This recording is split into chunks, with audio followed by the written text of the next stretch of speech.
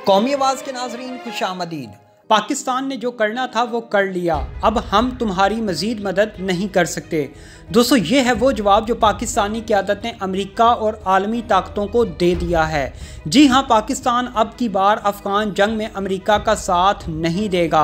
दोस्तों, आज की वीडियो खित्ते की बदलती सूरत हाल से मुतल्लिक इंतहाई अहम और मालूमाती है, क्योंकि आज हम आपको बताने जा रहे हैं कि अगर अफ़गान जंग में पाकिस्तान अमेरिका के ख़िलाफ़ डट कर खड़ा हो गया तो फिर पाकिस्तान का क्या बनेगा।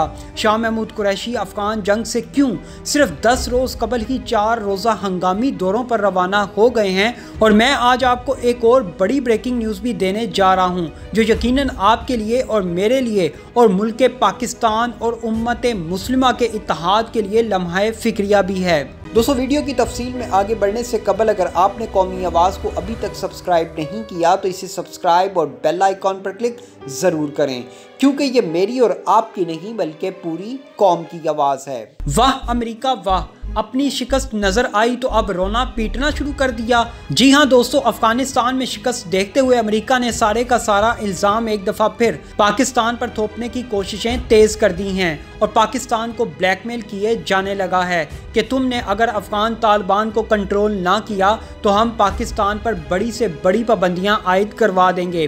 दोस्तों, आपको मालूम है 1 मई सर पर खड़ी है और गुज़िश्ता 20 सालों में जो तबाही व बर्बादी अमेरिका की अफगानिस्तान में हो चुकी उसकी मिसाल माजी में नहीं मिलती। अब अमेरिका को पाकिस्तान ने अमेरिका के कहने पर ही अफगानिस्तान से निकलने के लिए तालिबान से मुआहिदा करवा कर दिया कि ठीक है, हम अमन के लिए तालिबान से रिक्वेस्ट कर लेते हैं। और आपने देखा था कि पाकिस्तान ने कतर अमन मुआहिदे के लिए दिन रात मेहनत की और अफगानिस्तान में अमन कायम करवाया, क्योंकि पाकिस्तान का मानना है कि किसी भी जंग का हल ताकत से मुमकिन नहीं होता, आखिर में मुज़ाकरात ही करना पड़ते हैं। पाकिस्तान ने मदद की और कतर मुआहिदे के ज़रिए अमेरिका और नेटो फोर्सेस पर होने वाले हमलों को तकरीबन 8 माह तक रुकवाए रखा। लेकिन अब बाइडन ने एक दफ़ा फिर वादा खिलाफी करके खुद अमेरिका के लिए नई क़यामत बर्पा कर ली है और मुनाफ़कत देखें अमेरिका की, पूरी दुनिया में कहता फिर रहा है कि पाकिस्तान अफ़गान अमन के लिए अब हमारी मदद नहीं कर रहा।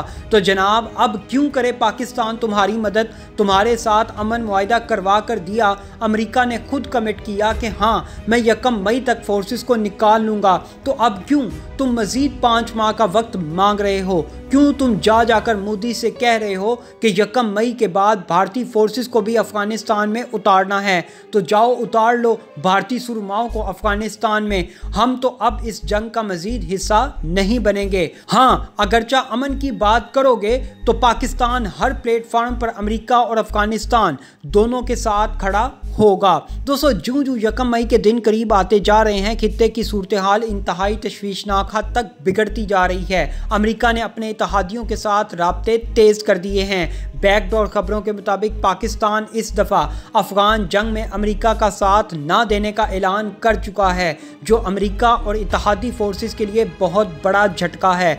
दूसरी तरफ अमेरिका ने भारत को अफ़गानिस्तान में उतारने का इशारा दे दिया है।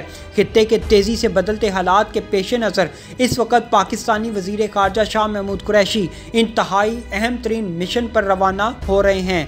कह सकता हूँ कि ये पाकिस्तान की तरफ से मिशन अफ़गानिस्तान के लिए इंतहाई अहम दौरा है, जिसमें शाह महमूद कुरैशी मुत्तहिदा अरब इमारात, ईरान, कतर और तुर्की का दौरा करेंगे। दोस्तों, इस खबर में ही एक बहुत बड़ी ब्रेकिंग न्यूज़ जिससे मुतल्लिक तफसीली गुफ्तगू में अपनी अगली वीडियो में ज़रूर जिक्र करूँगा, लेकिन फ़िल वक्त सिर्फ इतना ज़रूर कहूँगा कि शाह महमूद कुरैशी इस अहम तरीन दौरे में सऊदी अरब नहीं जा रहे। सऊदी अरब का इस दौरे में नाम शामिल नहीं है, जो एक बहुत बड़ा सवालिया निशान है। उम्मीद है आप मेरी बात समझ गए होंगे। इस पर अगली वीडियो में इंतहाई तफसीली गुफ्तगू भी ज़रूर करेंगे। खैर, फिल वक्त हम बात कर रहे हैं शाह महमूद कुरैशी के इस तूफ़ानी दौरे की। तो दोस्तों, हमारे ज़राए के मुताबिक पाकिस्तान की तरफ से शाह महमूद कुरैशी का ये 4 मुल्की दौरा इंतहाई अहमियत इख्तियार कर चुका है, क्योंकि पाकिस्तान आखिरी दफ़ा 1 मई से कबल अपने दोस्त इस्लामी ममालिक को पैगाम देने पहुँच रहा है कि पाकिस्तान अफ़गान जंग में इस दफ़ा अमेरिका के मद्दे मुकाबिल खड़े होने होने जा रहा है, इसलिए हम आपको एतमाद में लेने आए हैं। दोस्तों, वजीर खारजा शाह महमूद कुरैशी का पहला पड़ाव अबू धाबी में होगा। वजीर खारजा 18 अप्रैल को अबू धाबी पहुंचेंगे और अपने हम मनसब से मुलाकात करेंगे। अच्छा, मैं आपको अंदर की खबर बताऊं कि शाह महमूद कुरैशी का दौरा UAE इनमें सबसे अहम है। आपको याद होगा चंद रोज कबल ही इमाराती सफीर ने एक खबर ब्रेक की थी कि मुत्तहिदा अरब इमारात पाकिस्तान और भारत के दरमियान टेंशन कम करने के लिए अपना किरदार अदा कर रहा है और हो सकता है कि आने वाले वक्त में कश्मीर इशू से मुतल्लिक दोनों ममालिक के दरमियान बड़ा ब्रेक थ्रू हो जाए। और इस खबर की तस्दीक भी हम इस बात से लगा सकते हैं कि इस वक्त पाक भारत सरहदों के दोनों तरफ की तोपें खामोश हैं, दोनों इतराफ से कोई लड़ाई नहीं हो रही। लेकिन पाक भारत दोस्ती या पाक भारत अच्छे ताल्लुकात अमेरिका को एक आंख नहीं भाए। उसने जहां कश्मीर इशू को लेकर गुज़िश्ता कई दहाइयों से पाकिस्तान और भारत को एक नहीं होने दिया, अब वो एक दफ़ा फिर अफगानिस्तान के अमन को लेकर पाकिस्तान और भारत को एक दूसरे के सामने खड़ा करने लगा है। दोस्तों, आप जानते हैं अफगानिस्तान का अमन पाकिस्तान के लिए रीढ़ की हड्डी की हैसियत रखता है, क्योंकि अगले चंद माह में पाकिस्तान और चाइना सी पैक के जरिए पूरी दुनिया के साथ तिजारत शुरू करने वाले हैं। लेकिन अमेरिका नहीं चाहता कि पाकिस्तान और चीन का ये गेम चेंजर मंसूबा कामयाब हो, इसलिए अमेरिका ने जानबूझकर 1 मई की डेडलाइन को मजीद तोसी देने का ऐलान किया है, ताकि अफगान तालिबान आग बगोला हों और खित्ते का अमन तबाह हो जाए। और अब की बार अमेरिका ने जानबूझकर भारत को अफगान जंग में शामिल किया है।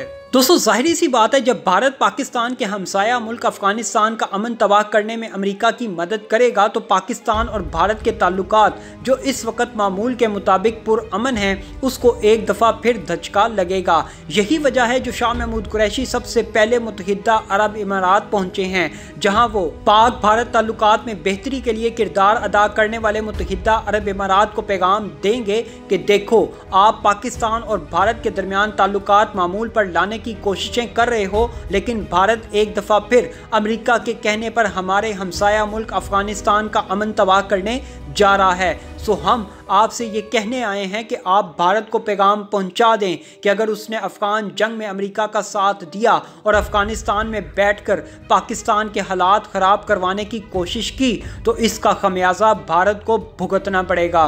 शाह महमूद कुरैशी अपने इस हंगामी दौरे में दुबई से होते हुए तेहरान पहुंचेंगे, जहां वो ईरान को भी चौकन्ना करेंगे कि अफगान जंग होने को है, इसलिए हमें होशियार रहना है।